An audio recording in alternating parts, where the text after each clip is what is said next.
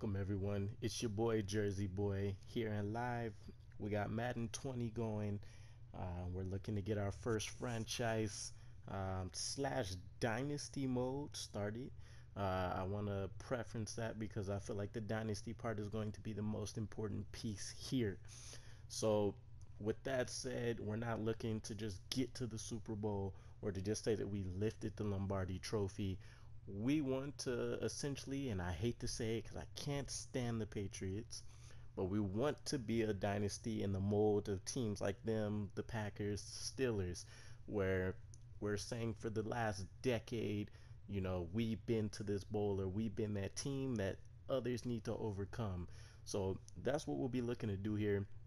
With that said, let's go ahead and get into what we're getting started. So we are going to be going with the new franchise. Generally with Madden games, I'm usually already playing a few games, kind of getting used to the new mechanics and all that kind of stuff. We're going to switch it up here, especially since with the content I'll be delivering starting off, it's going to be more of a sim mode for us with our dynasty build, only because I don't have all the equipment and everything anymore in order to give you guys the gameplay as well. I got to use the share factory here, so I'm just making the best of what I got. With that said though, we'll kind of walk through for our introduction video here all the things I'll be looking at, kind of our expectations moving into the season, philosophies, all that good stuff. So I always love starting off with the preseason roster just because I want to see who we might be able to identify as key people moving forward for us. Select the team you want to join. All right, so if you didn't know by the gamer tag, if you haven't noticed by the channel, which I'll be having a lot more updates to that as well, I'm going with the Jets here, right? So we have a very interesting team. We've been defensive heavy for like the last decade and a half. We've had a few decent offenses within that time span as well, but for the most part, it's been live and die by our defense, and we've just been really expecting the quarterback to essentially not cause too many turnovers, too many issues where they're trying to take over the game. We essentially just relegated them to a game manager role. So we'll be looking to completely change that entire philosophy so we can match what the rest of the league is doing, right? You take a look at the Chiefs, you take a look at teams like the Steelers, the Rams. They've had exciting offenses and they've had a defense to essentially either match or can at least help support it. So we can see here with our top three talents, we have Le'Veon Bell, my favorite, probably one of my top Jets since the days of watching Curtis Martin and Darrelle Revis, Jamal Adams, and then we have the newly acquired C.J. Mosley. But we'll get into that when we get into that. Start your season with recommended settings. If you wish to change roles or adjust options, use the tiles on the left. Okay, so let's take a look at our menu here. We have our league settings, which, by the way, as far as sliders and all that kind of stuff goes, just to let you guys know, and I'll have the links in the description for that information as well. I'll be using Matt 10's game slider that he set up for Madden 20, and I'll be using T-Dog's XP sliders for this. So I'll go ahead and make sure that's posted in there. As for our settings here, Madden Sim, Perfect League, Instant Starter, doesn't really matter. Trade deadline, cool, enable. Superstar abilities I want to keep on. I've heard various opinions on this fact, but kind of like I was doing my research when I was deciding which sliders and stuff I want to roll with. This is supposed to be a very important part of the game. I don't really want to take away from that by taking it off, so I am going to keep that on. I am going to turn off the pre-existing injuries though, so that I can determine what I want to do with my roster. Also turn off practice squad stealing as we really develop this championship team, this dynasty. We're going to have too much depth, hopefully, which will be a good thing, which means our practice squad is going to be filled with players that can probably start or hold, a second team position on another squad. And I don't want them really poaching. So that's what we'll do there. No career clock scenarios will trigger for your league. I'm gonna keep this on for now and kind of see what that's like. If it ends up being something I'm not really feeling, or depending on what you guys give me for feedback, we'll turn that off.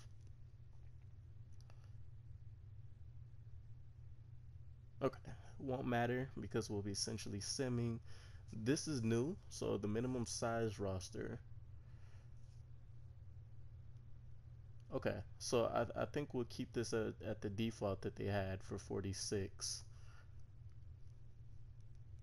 Okay, so Madden's definitely trying to give us a much more realistic idea of kind of game day experience. Normal rosters we have, I believe it's 52 or 53 people that they can have, but it's actually only 46 on game day, I believe, that's actually playing. In season player movement limits. Okay, we'll stick with unlimited here. Player overall cut restrictions.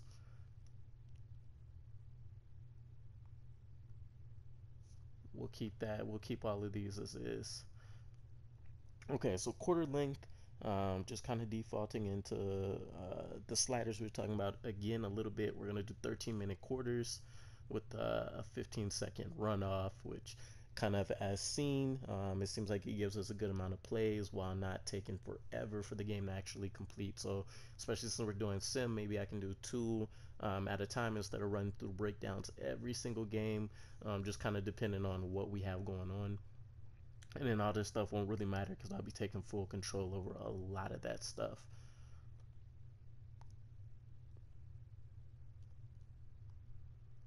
All right, so unfortunately, my guy Adam Gase, we're going to be taking over as the new coach.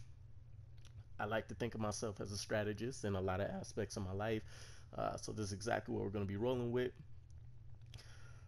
Let's get this skin tone to our chocolate brothers. All right, so I think I want to roll with something along the lines of this. I want him to be kind of muscular, and then face wise, we need a face of a coach, but not somebody that's, coming out of a horror movie. I think we'll roll with this. We'll roll with that. And our coach is about business, but he's comfortable in himself, so he'll have some relaxed type gear on. I love wearing sweatpants, so thinking this will probably be a nice touch for us. Yeah, I think we're gonna roll with the hoodie sweatpant attire. Now, here's what we'll do. It's a little early in Revis's post-career life for us to roll with him. And as much as Joe Namath has kind of made the franchise what it is, I think somebody that really encompasses everything that we love about the New York Jets is Curtis Martin. So that's who I'm going to roll with for our new coach. Let's just say he's been doing some behind the scenes learning throughout the course of the last few decades, learning some proper coaching techniques from some greats, and now he's willing to take the opportunity to see if he can't go ahead and do the same thing that Pete Carroll has done for the Seahawks and, Reed has done for the Chiefs. Go ahead and help us out with getting us a Lombardi trophy. Sorry about that. Multitasking, you know how it is. All right, so we got Curtis Martin here. We have our offensive playbooks. We are going to keep them exactly the same, even though, of course, he's not our coach. He has some of the philosophies that we'll be looking for in his playbook. So we will stick to that, and we'll be looking to make the most of it by building out our roster. All right, our starting point. We're going to be going with the preseason, and let's go ahead and get to it. All right, guys. So I'm assuming this is one of the first things they were talking about when it came to the career clock thing. We have a player development thing here. I'm gonna do a lot of that stuff off screen, but I'll definitely be calling out whatever found out and picked up that was interesting from stuff like that. Training, I'm going to do off screen. Everything, I really just kind of want to focus on the breakdown of the games, player development, things we're looking out for, scouting, all that good stuff. Because with sim building type um, series like these, it's not going to be a whole lot of super interesting stuff. Is really going to come down to, of course, the person running the channel and the content that's being delivered. So we'll focus on that. Let's go ahead and take a look at this lineup though.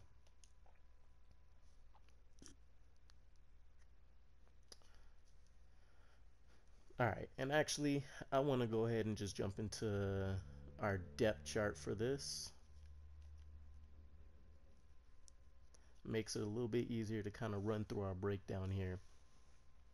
All right, so we have Sam Darnold, young quarterback going into season 2, season 3 in real life, of course.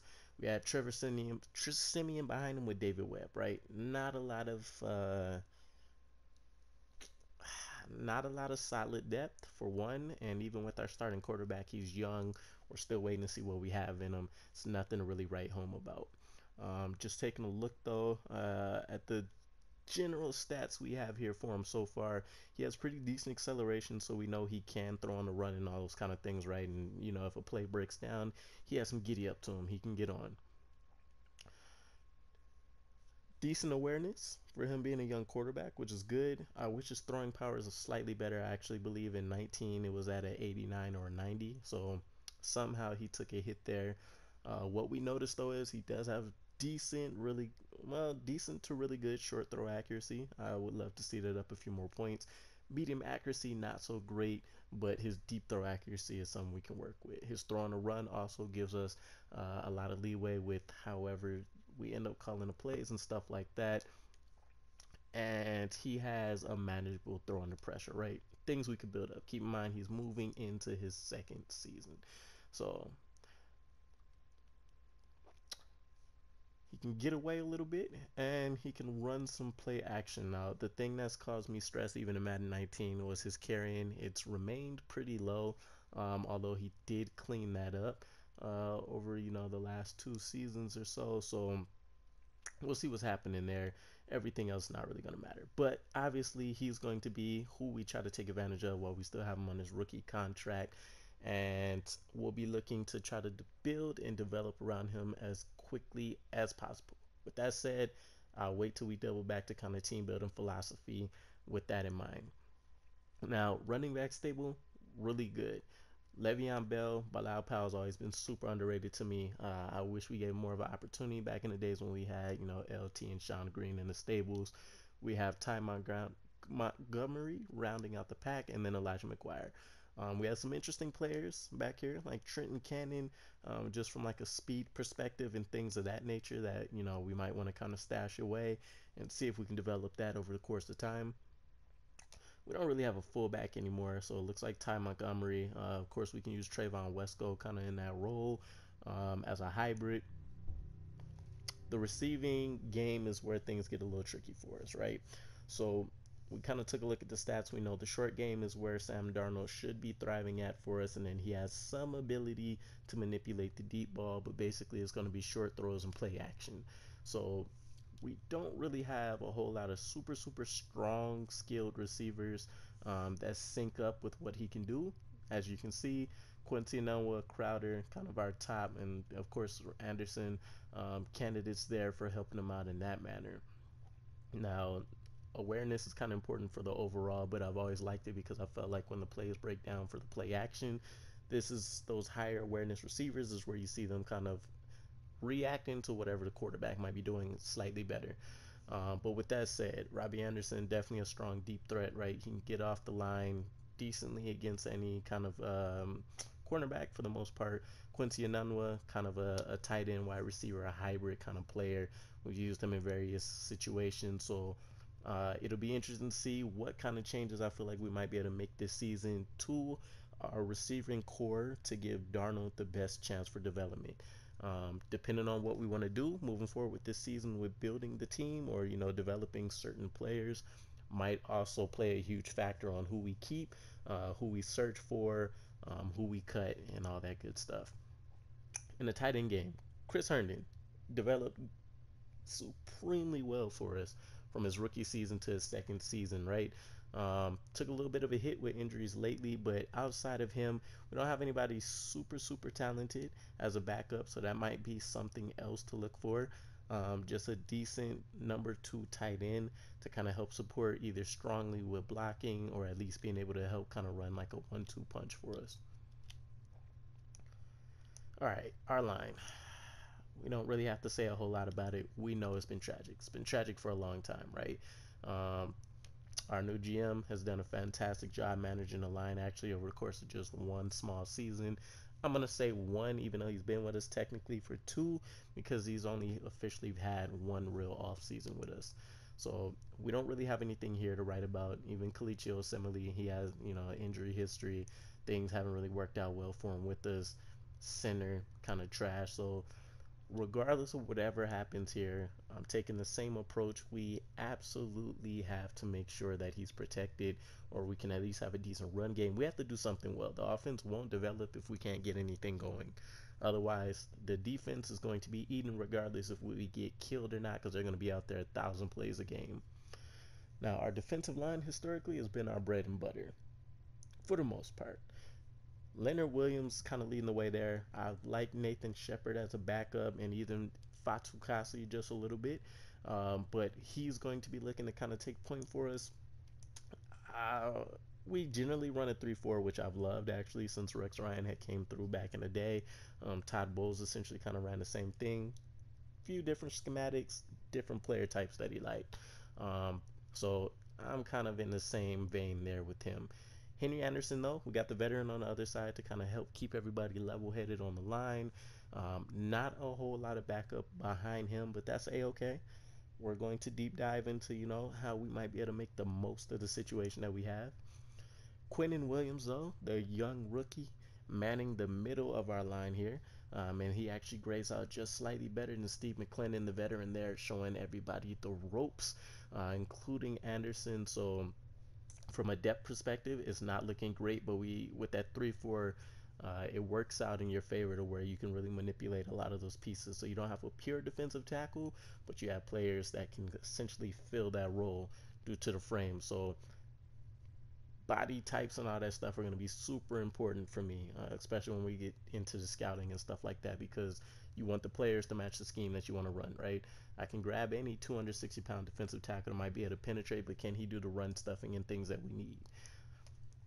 Now, linebacking core has always been kind of underwhelming for us. Jordan Jenkins, yes, we've had improving over the course of 3 seasons now, um, doing the best that he can. He's improved on his stats and things like that, but he's not a game wrecker, right?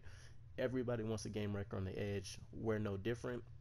I do like Frankie Louvu potentially as somebody, although he doesn't really meet that body size that we need out there. So he might even be potentially better shifting over to the right side since he is a little bit better at finesse moves, and that's kind of our speed rushing position. The middle of the line is where we should be able to hold down the fort, though. CJ Mosley coming over from the Ravens, and we've had Avery Williamson holding down the fort for us for a season or two now. So, if anything here, just a little bit more backup, maybe potentially seeing what happens on the trade block for Williamson. On the right side, we don't really have much of anything though. Ja'Kai Polite didn't pan out for us in real life. We'll see what happens here. Maybe Brandon Copeland, nothing to really write home about, right? So we have some work to do in terms of potentially looking for talent out here as well. Now, the cornerback position is something that I'm really concerned with. Tremaine Johnson, telling you now, he's going to go. I didn't even like the signing when we first brought him over prior to ever seeing him play a game. I just knew that he worked well with the Rams scheme and kind of what they had working over there. Things didn't work out because of cap. Boo-hoo. But I'll definitely be looking to move him. I've been working on developing Nickerson actually as a slot receiver for me in Madden 19. That's worked out pretty well with what I was doing. I like Brian Poole as well. He can definitely end up manning the slot. We can put Nickerson on the outside potentially as a 2, depending on how he develops. And then we have Bless on Austin. In real life, ended up doing really well for himself. We'll see what we can potentially do with him here. Free safety, of course, we have the dynamic duo. We have Marcus May here, and then we got Jamal Adams, my boy, my dog, the alpha. So we have a good one at the free safety and strong safety positions, and then it's more about the depth here that's going to cause problems. We have Middleton, who could potentially do a little bit of both for us on the other side, but then we only have Brandon Bryan here. Now, he did do well in college, from what I understand. Looked into him just a little bit here. His stats don't scream out the best for what he could potentially do for us, but we'll see how things play out in preseason over the course of the season with who we keep cut and who we bring in. Chandler Cantazaro will make it work. He does have the kicking power that we're looking for and all that good stuff. Um, can't really say too much about the kick and punting game. At once their contracts run up, I'll be looking to kind of bring in my own person, depending on what I see out there in the scouting community. But neither here nor there. Kick return game, we'll be seeing what I want to do here. I don't really like to have anybody that's starting for me necessarily, being our main returners. But sometimes you got to do what you got to do just to make it work. So we'll see what happens there. It looks like he's the best person to run on both sides. Le'Veon Bell, of course, should be the third round back. Excuse me, third round. He should be our third down back. With that said, though, we'll be looking to increase the carries for Montgomery and Powell a lot more than what happened over the actual course of the season for us. Definitely underutilized our halfback depth. Don't want to make that same mistake here. Power back wise, I think I'm going to switch it up, and this is where we can give him a real break. Somebody that can get those clutch yardage for us and things like that. I think that will be where I push Powell up potentially. But we'll see what happens after, a few preseason games. Slot receiver wise, definitely going to be Jamison Crowder. He's potentially, outside of Anderson, our number one receiver, anyways. So, we gotta kind of make the most of what we got going on. We could also potentially, even though Quincy and was technically the two right now, make him think back to like the Chicago Bears days, the Monsters of the Midway. Just make him an oversized, large slot receiver for us as well. But that's really kind of Jamison Crowder's role, his bread and butter. We'll see how much damage he can do there. Not really worried about these rush positions. Sub linebacking though, definitely something super critical for us. So of course we have our two middle linebackers holding down the fourth there. It looks like we actually have Neville Hewitt as another one. Might swap him out for Blake Cashman. See what we have in the young rookie there for a couple snaps here and there. And then slot cornerback. So as I mentioned, Brian Poole definitely the go-to. Potentially we'll be looking at Nickerson as well. Not really ecstatic about the starting or general depth of our cornerback position, so also something to severely take a look at throughout the preseason and see what we can come up on. So overall, talking about team building philosophy, right? So with us running a 3-4, we're generally going to want bigger bodies up front. We're going to want kind of more athletic, but 250 to 270 pound people, potentially maybe 240 on the linebacking side. Left side, people strong enough to be able to, set the run and, dominate with power to get to the quarterback. On the right side, they're going to be dealing with some finesse. So that's where we have some leeway to work. And I'm thinking kind of like a Thomas Davis mold, Shaq Thompson maybe, but we'll see. Now, with the quarterback, we talked about needing to take a look at some things there. I'll leave that be for who I potentially see as targets in the next video. As for our offensive line, you can talk to a bunch of different people. We know the trenches are super important. Some people think cornerback might be more important, starting back to front. Talking about offense in the line, I like to go inside out specifically. I think finding that center is the best idea for moving your line, since they work most closely with the quarterback, and then you try to find your pieces like your blind side protector and whatever other pieces you feel like you need to. And I'm more so about the run game on the inside, the pass game on the outside. Even though the edges is where you could potentially break off the big runs, I feel like you can kind of get away with serviceable running from your two tackles, your bookends there. So it's all just going to depend on what we can find, right? I'm giving myself basically until the time we need to give Sam Darnold an extension, or we need to really start looking for another quarterback to build all those pieces around him. So We know we don't really need to focus on finding a quarterback now. Maybe a depth piece, somebody that can back him up if he tends to get injured or something of that nature. But everything right now is about supporting him as best as possible. So I'm going to be taking a look at who I want to put on the trade block and stuff. I know it's a cliche, but I really do plan on putting a lot of these pieces that I already know for a fact I'm not going to keep around, as like Trumaine Johnson, as I mentioned, to see what we can get back.